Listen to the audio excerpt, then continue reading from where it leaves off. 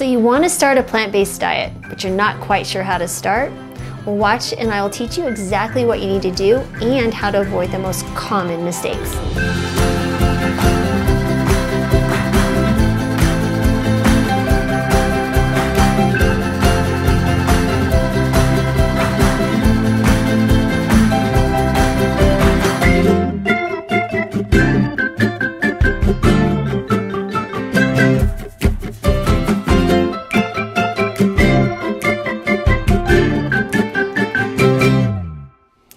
So you want to start a whole food plant-based diet. Congratulations, you are making one of the most significant decisions for your long-term health that you could possibly do, but you don't know where to start. Well, first of all, I would like to show you there are some great resources on the healthyhumanrevolution.com website just to help you get started.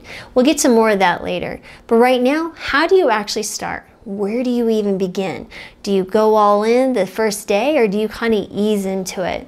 Well, I think there's two types of personalities that start a whole food plant-based diet. There are those that like, let's get it done, let's just jump right in, and they have no problem. But then there's others who do that thinking that they won't have issue, and then they fall back to their old habits, and then they basically walk away from the diet altogether. And then there's others who do very well by slowly moving into the plant-based diet. When I mean slowly, over the course of 2 to 3 weeks, being completely whole food plant-based. First of all, let's discuss what a whole food plant-based diet is.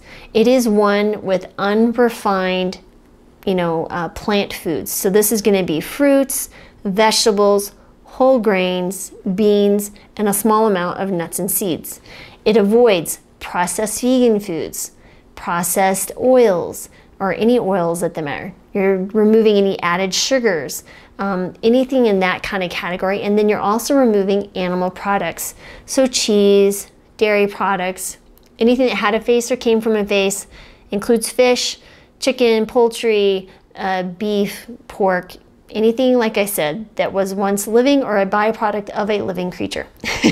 So that would be a whole food plant-based diet. So how do you start? First of all, you have to look at, are you by yourself? It's much easier to start if you're by yourself, but if you have a family, you have to also take into their consideration in what they want to do as well. Now, it shouldn't hinder you from starting, but you do have to maybe approach it in a more gradual and thoughtful way. First of all, what foods are you already consuming that are whole food plant-based? Do you already eat oatmeal every morning, but you use regular milk? Instead, maybe put in, oat milk or soy milk or almond milk and replace that. So there you set. Your mornings are ready to go. Maybe you eat eggs every morning. You're like, well, how am I going to get rid of my eggs? Well, maybe you do like a tofu scramble. So the first thing I would be is look at what you're already doing that's already plant-based, continue that, and then look at things that are easy to replace. So for example, let's say that you have chicken soup that you like with vegetables on it. So instead, just make a more hearty vegetable soup with beans or in a whole grain. So those are the things that you kind of start thinking about substitution-wise. Kid, you like pizza, okay? Well, let's make a pizza that's plant-based. So you get a whole wheat pizza crust, you do the pizza sauce, you put tons and tons of vegetables on it. It is delicious and very healthy for you. So those are some things that you can do. Instead of, spaghetti marinara and meatballs, maybe you do spaghetti marinara and tons of vegetables. That's the kind of line of thinking that will help you get started on the right footing. Now, on occasion, if you have other family members who refuse to do this with you, that is a discussion that you'll need to have. And I should do a video actually on social difficulties that people have with like relationships and colleagues and traveling. We'll get to that in a future episode, but right now just focusing on your health, because you're the one that has to live with you. It's not your spouse, it's not your kids, it's not your neighbors, your coworkers. Every decision that you make, everything you consume will have a long-term impact on your health, and that you, my friend, the one looking in the mirror, is the one that has to deal with that. So don't give up. It may be difficult. That's why it's also, consider joining us on Facebook on the Healthy Human Nation. It's our free Facebook group to correspond with others that are also believe in the same process you do, that you want to eat healthy to become healthy or stay healthy. So that's the first step. The second step would be to understand that this is actually a cheaper alternative to eating you know, all the processed foods, the meat and the dairy. So you actually save money when you move to a whole food plant-based diet, because they're, I mean, look at dried beans and the dried grains like rice. That's some of the cheapest foods you can buy in large quantities at any grocery store, anywhere you go. So now, there's time factors, there's tons of other things. We have other resources like I mentioned on our website, but getting started, it's really important to think about what you already have. Think about things that you can easily substitute and make healthier that you're already consuming. And if you choose to go all in overnight, you need to get rid of everything in the house that's not on a whole food plant-based diet, unless you have to make some concessions to other family members. But I'm saying in general, you'd want to not have these things to choose from, but other things in place. So if you put on your table, you know, fruits and vegetables and not a jar of candy or a jar of, you know, processed like bars and stuff, you're gonna grab the banana when you're hungry or the apple when you're hungry instead of a handful of M&Ms. So that's one thing. Number two is think about what you can actually know how to cook already. So, and how much time you have. Are you cool with, you know, getting the rice, let's say the cauliflower head, or would it help you to buy cauliflower that's already been chopped up? That's excellent. So think about those things. And remember, the less processed it is, the cheaper it will be. The other thing to do is also consider using frozen foods. Frozen foods are sometimes more nutritionally are more nutritious than your produce you see in the produce section, because now they've actually flash frozen that food when it's picked versus picking a food that's before it's ripe and travel thousands of miles to get to you.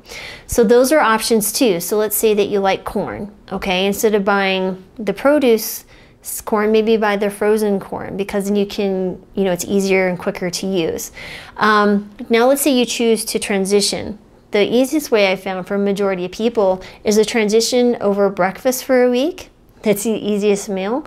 Then move into lunch for the second week, and then by dinner, the third week, they're ready to rock and roll by changing out their dinner. And many times people by the second week, they're like, if I can do lunch, I can do dinner.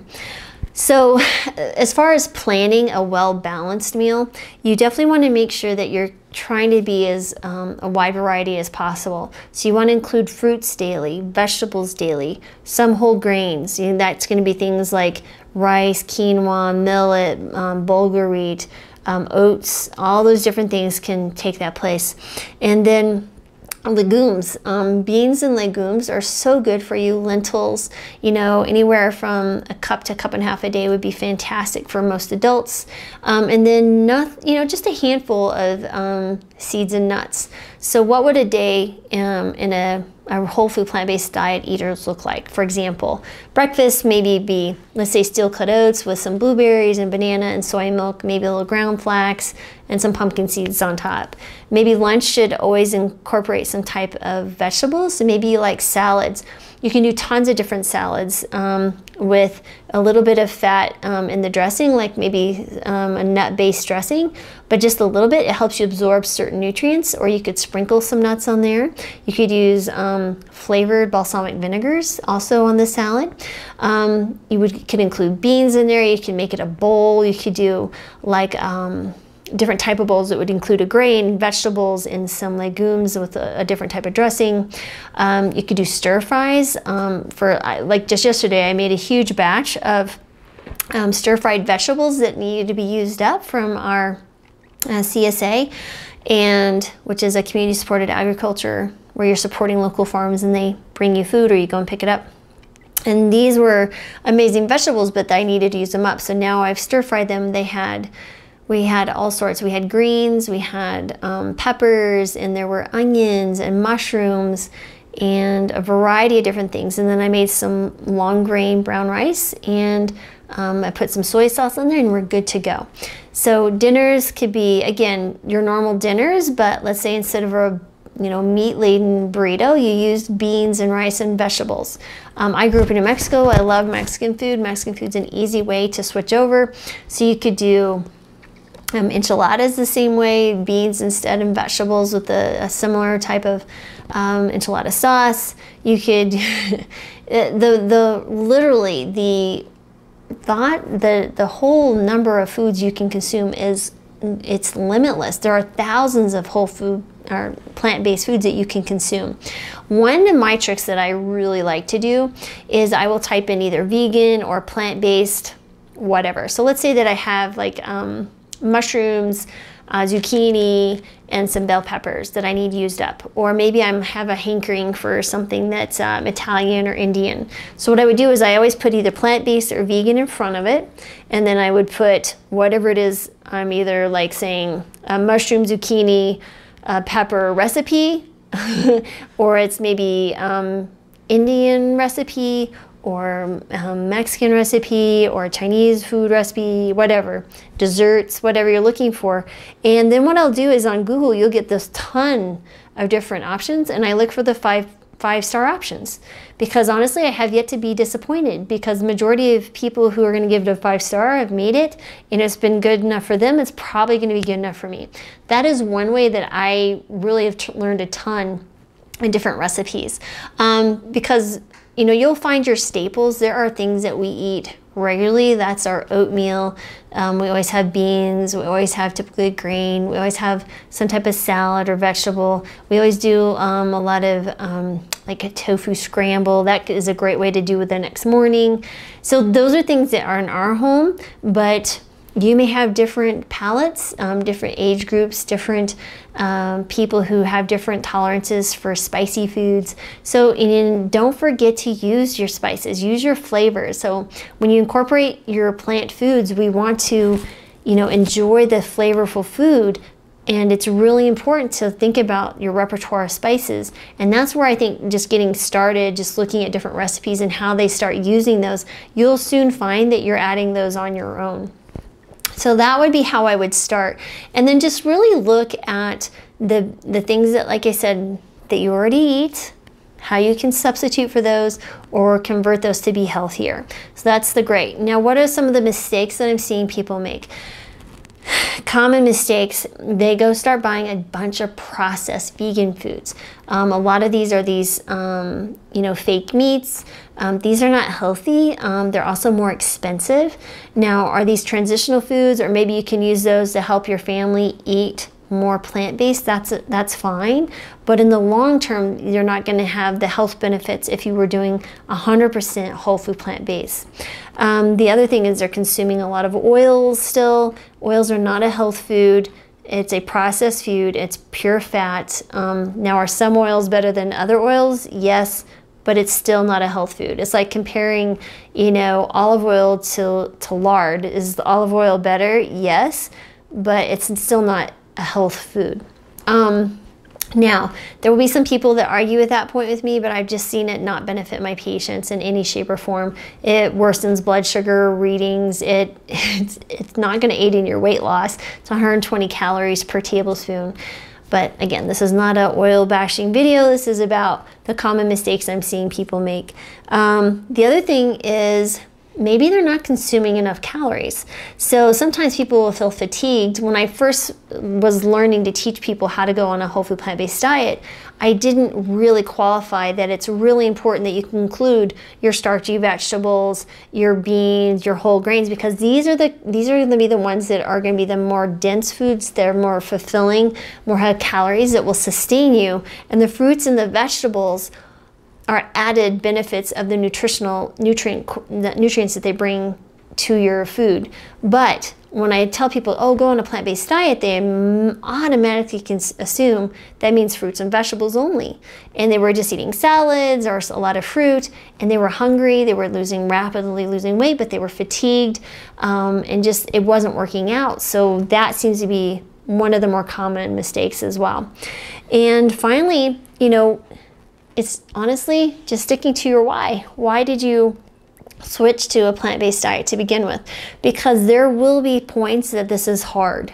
And I promise though, if you stick with it long enough, and it's definitely less than a year, but I would say you'd need at least probably 3 to 6 months of being consistent. You're gonna find that you forget how you even ate like you did before. You feel so good. You probably need less medications or no medications at that point. You have energy, you're sleeping well, less pains, more recovery if you're an athlete. There's so many added health benefits that you're like, how did I ever not eat a whole food plant-based diet? And the one thing that I find that's really interesting is people go, wow, is this what it actually feels to be normal? I'm like, yes. When you don't have the burden of toxins in your body, these animal products, these processed foods, and you eat a whole food plant-based diet, your body begins to thrive, and that is what is normal. It is not normal for us to walk around with a bag full of prescriptions needed to correct issues that we literally are caused by what we're consuming every day. So I hope you found that helpful. We have some really cool things for you. If you'll hit the subscribe button and the like, and in the first hour after each video that goes up, we actually will be giving away our 7-day Healthy Human Revolution transformation course.